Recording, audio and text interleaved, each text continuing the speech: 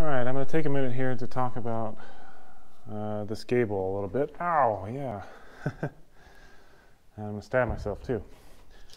So, in a previous video, I'd talked a little bit about this gable, and I talked about what all this junk was.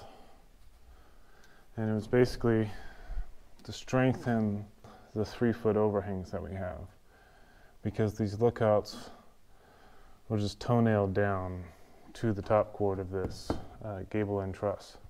A good wind and that could just easily tear off or pull up and separate.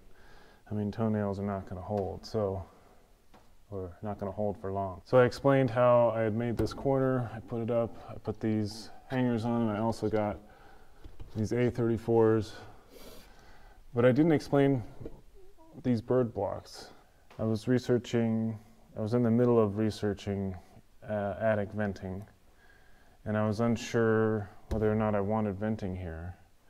So I had them add it just in case I would want it there. Because of the way these lookouts are, they're not going to breathe as well, and I didn't know exactly how I was going to do the attic. At that time I was planning on putting the air seal down at ceiling level, like on the bottom, bottom face, basically where the sheetrock would be. I was thinking even maybe spraying the backside of the sheetrock with spray foam. But anyways, long story short, I settled on putting it up here and giving us a semi-conditioned attic instead. But anyways, back to this. So this ends up working out. If I was to put the attic or the air barrier down there and have a fully vented attic space, having holes along the gable here will interrupt the airflow from, you basically want it coming in at your soffits and going out at the ridge vent.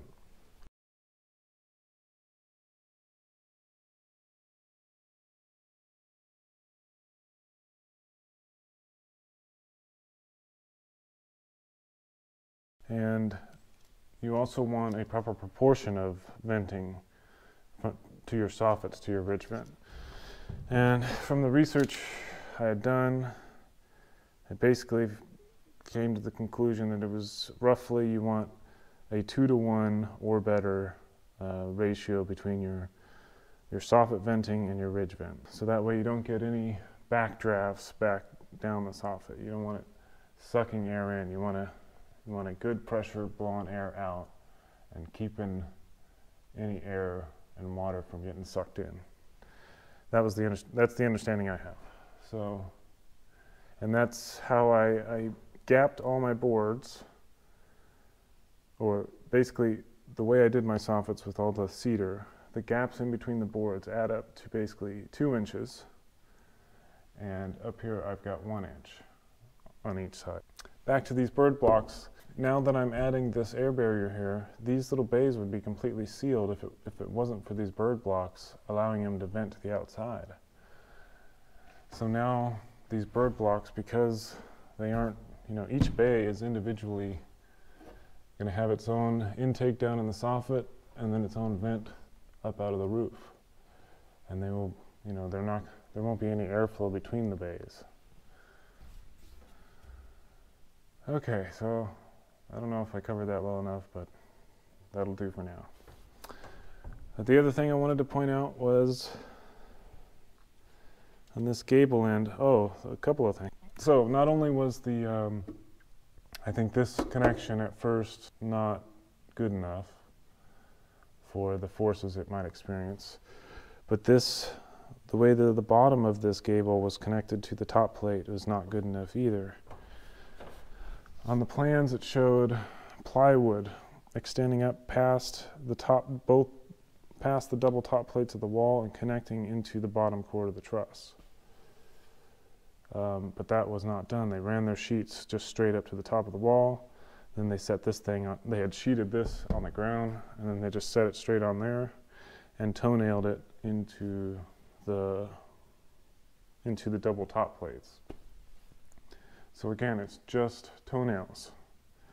So in a big uplift, not only could the roof peel up, but this whole gable could just come up.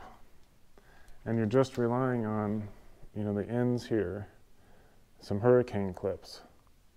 And so these, and the way they did it, there's no hurricane clip in the corner because of the backing for the sheetrock, if you can see that. So the first hurricane clip is actually back 2 feet on each side. So this whole 2 feet of house, and I've seen videos on YouTube in wind tunnel tests where this connection is the point that fails and the whole roof just comes off. I would hope that those hurricane clips could hold it, but since this is going to be our house for our family for generations, hopefully, I don't ever want to have to worry about it. So I spent, you know, an extra few hours, and I really beefed it up. So you could see I got double 2x6s there, there, there, and there, and they all line up with double studs in the walls, except for this one. This goes to the header. And then I've got thick, beefy straps that go nailed into that and down into the studs or the header here, and down into the studs below. Big straps. So, and then I also, this is what the framers put in, this one brace, and it goes down there. And so I added this guy here. And so I think we're gonna have plenty of racking that way.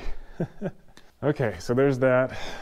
And you know, it is what it is. This is just what happens on job sites. And if you're not there really checking things out, things will get missed. You know, the inspector would never have really checked this.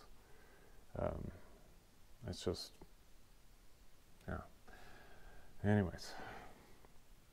And it, you know, it might not ever have been a problem, but we live right on this, a very windy coastline.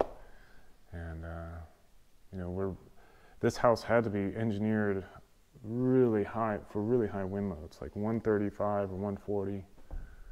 And and the pole barn too, it had to be like re-engineered for super high wind loads because we're within a certain, I think, 600 feet of the coastline.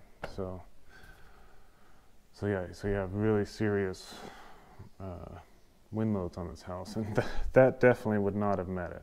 But it would have just gone through and been passed, and no one would have known until it tore off. But anyways, the other very last thing I might as well mention, because you might be looking at them. These guys, so that when they nailed the sheeting on, they used, you know, pretty long nails, which is fine, whatever. It's probably better to use shorter. You know, if they would have used like 2-inch, that would have probably been perfect. But these are probably 2.5s. And you see these big fatties coming through here. These are actually the ones I put in.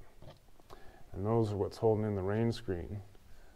Well, partially what's holding in the rain screen. I also nailed it with 3.5-inch ring shank stainless steel nails. And I don't see any poking through because they're not long enough, but they should be buried in these members. And I don't see any that I'm, oh, there's one I missed. So it's easy to spot my nails because they're the stainless steel ones. But you see on the gables, I probably should have switched to a 4-inch, because these are 5-inch spikes. They're 20 pennies. You see my 3.5-inch. But if I would have used an inch shorter, I wouldn't have gotten so much blowout on the back. To deal with all these nails sticking out, well, the blue skin on the outside should be a pretty good seal, even being peppered with these giant nails. But I'm going to spray this whole wall, try to get in here if I can, with spray foam all the way down. And I might put a strip of sheetrock so that they could just spray all the way out to the sheetrock. And between the blue skin going up on the outside and this foam coming here, I think we're going to get a pretty good seal there. I mean, it would have to suck air kind of up through the sheetrock and behind these. It would be a really tough path for the air to follow. Long, rambling, tangent information, whatever. There's a lot of details to explain, and if you're interested, these are questions you should have. So anyways, thought I'd answer some of them. And I'm sure there's a lot more, but that's all the time I want to spend yapping. I gotta get some work done.